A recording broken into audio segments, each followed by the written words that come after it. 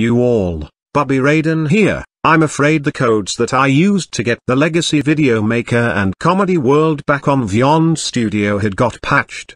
But I found a new way to get it back, and do you know what this means? Comedy World is not over yet, and I will show you a new way on how to get it back, along with the Legacy Video Maker, yay. So the first thing you want to do is that you want to open up Google Chrome, the old one if you have Flash. I will leave the link to the download of the old Google in the description.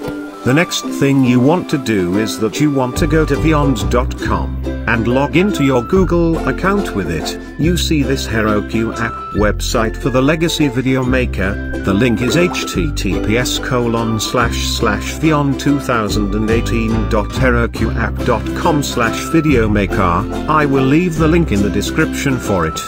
The next thing you want to do is to copy the link.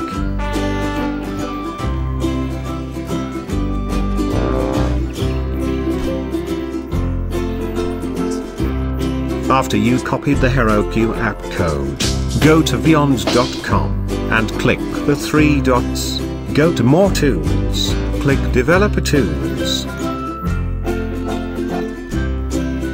Oops, I messed up.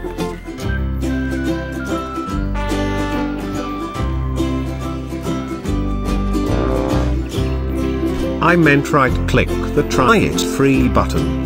Now replace the https://app.vyond.com/v2/signup link with the http://vyond2018.heroqapp.com/videomaker link, and it will take you right to the Legacy Video Maker instead of Vyond Studio. And bam, you got the Legacy Video Maker back on Vyond. Now for Comedy World. But when you click any theme on this HeroQ app website, it won't show the actual maker, so if you have Wrapper Offline, I suggest using 1.2.5 for it. I will leave the link for the Wrapper Offline in the description.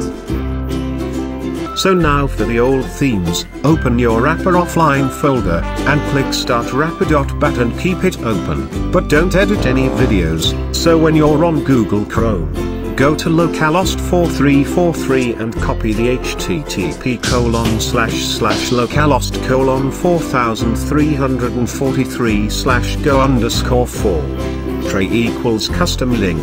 Then go back to the Legacy Video Maker and click the whiteboard animation select button and click inspect, and then replace the /video_maker/full/ question tray equals custom link with the http://localhost:4343/go_4 tray equals custom link, and when you click the select button on the whiteboard animation, it will take you to the Wrapper Offline. And no, this is not fake, it's 100% real, and don't use Requestly cause those got patched.